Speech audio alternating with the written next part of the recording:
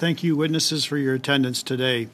To Chief Davis, given your decades of police service in numerous cities and towns, various provinces, and Indigenous reserves in both southern and northern Ontario, I would like to hear your opening thoughts on the impact of policing and community safety if the current version of Bill C-5 passes without amendment. Thank you for the question, Mr. Brock.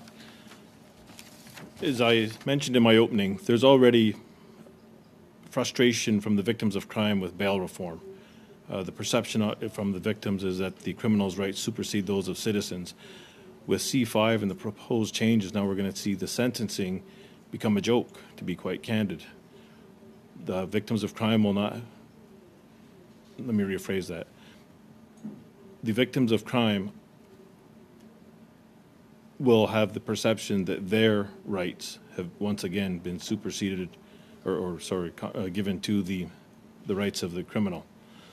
Also, I'm very concerned that what we're seeing with Indigenous populations, my experience on reserve and my experience off reserve with urban Indigenous populations, there's already a layer of distrust with the police and the justice system, and we have to work really hard to get people to cooperate with us. And I've experienced this, where when the justice system is perceived to fail them because the criminal's rights supersede those of the victim. Thank you, Chief. I'm going to move on because my time is limited. Okay. Bill C-5 removes limitations placed on the use of conditional sentences of imprisonment. Offenses such as sex assault, arson, crim harassment, kidnapping, trafficking of persons, abduction of persons under 14, and prison breach are now open for consideration. Can you comment on how this will impact community safety in the context of the offenses I just read out? I'd also like to hear your opinion on the deterrent impact of conditional sentences and the reality on the street when it comes to compliance and enforcement of those orders. So again, just to reiterate that the criminals are going to operate with impunity, that we already have weak bail conditions.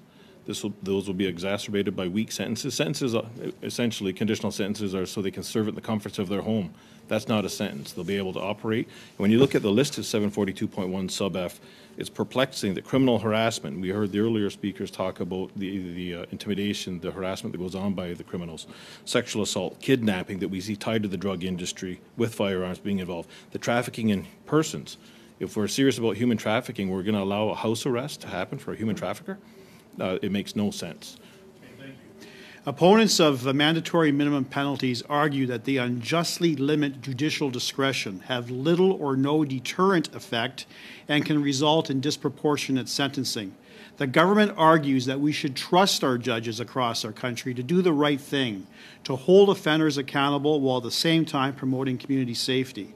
I'd like to hear your thoughts based on your experience both on the judicial issue and the deterrent impact of eliminating mandatory minimum penalties, particularly within the firearm context. First, with the judicial impact, the question about the trust the judges and there'll be consistency. There is no consistency. My experience from Southern Ontario to Northern Ontario, night and day. My experience from Ontario to Western Ontario when I was serving in Alberta, night and day. So the belief that there be consistency amongst the judges is not founded in the reality I've observed throughout my career. With respect to the impact of turning sentences into conditional sentences, again, I think the justice system is going to be brought into disrepute. People will operate with impunity. The victims' rights are going to be given away for the rights of the criminal. The other, one last point. Yep. Is the enforcement of conditions requires police resources to do those compliance checks, which we're not funded for.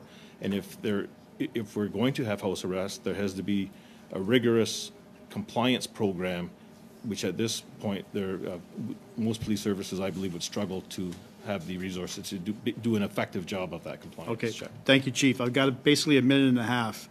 The government has argued since introducing the bill that mandatory minimum penalties have the disproportionate impact of the over-incarceration of Indigenous offenders, both males and especially females and other marginalized populations.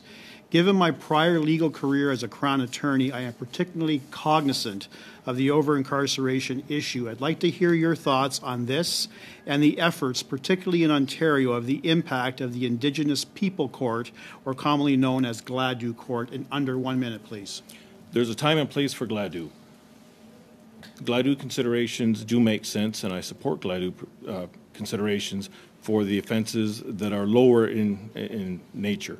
But when we're talking about using firearms in the commissions of an offense, the trafficking of drugs, the importation of drugs, the production of drugs that impact communities, those are crimes for which Gladue, it makes no sense to apply them, especially when the victims are Indigenous as well. And so there's a time and place for Gladue, but for the offenses that are suggested to have the minimums removed, it makes no sense. Very quickly, what is the perception of law-abiding Indigenous residents on the Six Nations of the Grand River as it applies to Gladue Court? Again, I don't speak for Six Nations. It's the largest community-based population, so there's varying opinions. My experience when I worked there and dealing with Indigenous people from Six Nations in Brantford Go ahead. Is much like I said.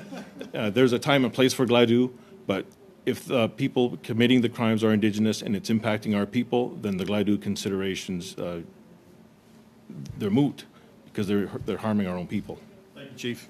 Thank you. Thank you, Mr. Brock, and thank you to our witness.